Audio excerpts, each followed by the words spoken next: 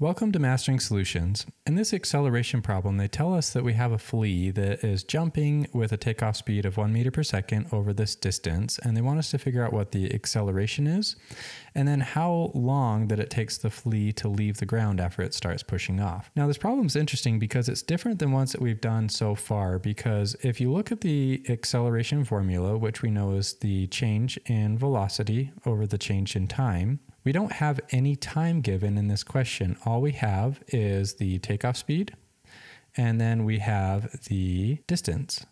In this case, he's jumping up, so it's a delta y. So what we're going to have to do is look to the kinematic equations to figure out the acceleration and then the time that it took for the flea to jump off the ground. So if we look at the kinematic equations, we have the velocity, and we'll say that this is v final, because we're going to assume that the v initial is 0 because it's jumping off of the ground. So we'll put that here. V initial is 0 meters per second. We're trying to figure out the acceleration, and we're trying to figure out the time. And we have a distance, which we said was delta y, which is 0.5 millimeters.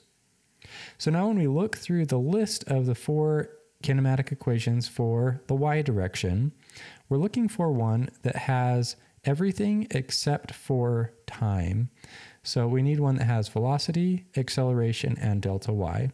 So the one that we'll be using is this right here. So v final squared is equal to v initial squared plus 2a times delta y.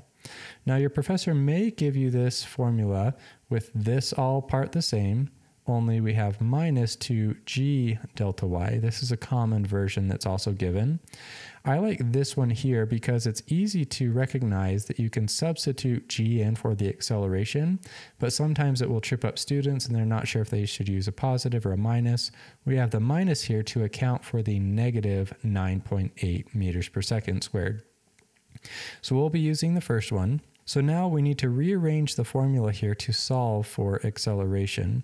So we've already said that the initial velocity is 0, so this can go away. So we have v final squared is equal to 2a delta y. Now we're going to isolate a by dividing both sides of the equation by 2 delta y. Now the 2 will cancel, the delta y will cancel, and we'll be left with acceleration is equal to the v final squared over 2 delta y.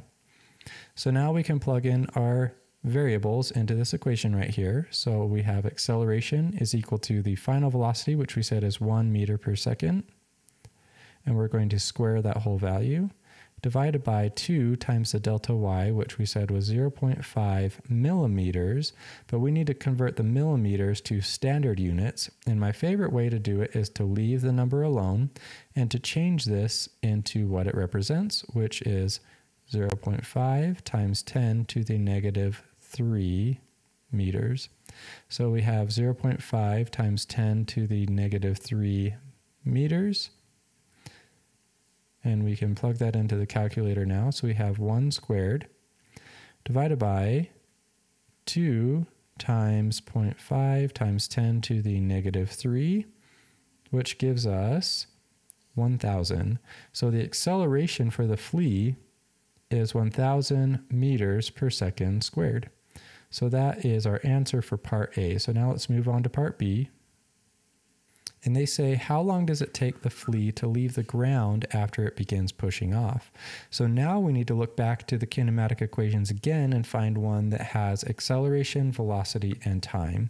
And the one that we'll be using for that, let's change colors here. So we have part B is the v final is equal to v initial, and then we'll have plus acceleration times time.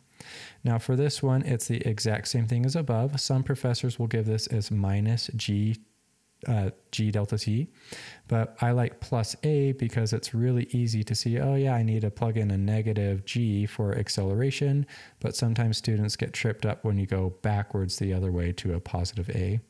So now we want to isolate for t in this instance, but just like before, the initial velocity is 0. So now when we isolate t, we have t is equal to the final velocity divided by acceleration. So now we can plug that in. We have the final velocity is 1 meter per second divided by 1,000 meters per second squared. A lot of you could probably do this in your head, but we have 1 divided by 1,000.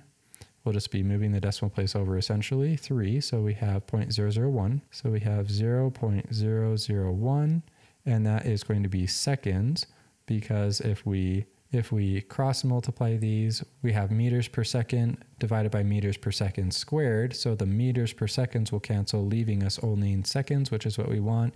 And you could also write this in scientific notation. So we'll move the decimal place over 3. So it is 1 times 10 to the negative 3 seconds.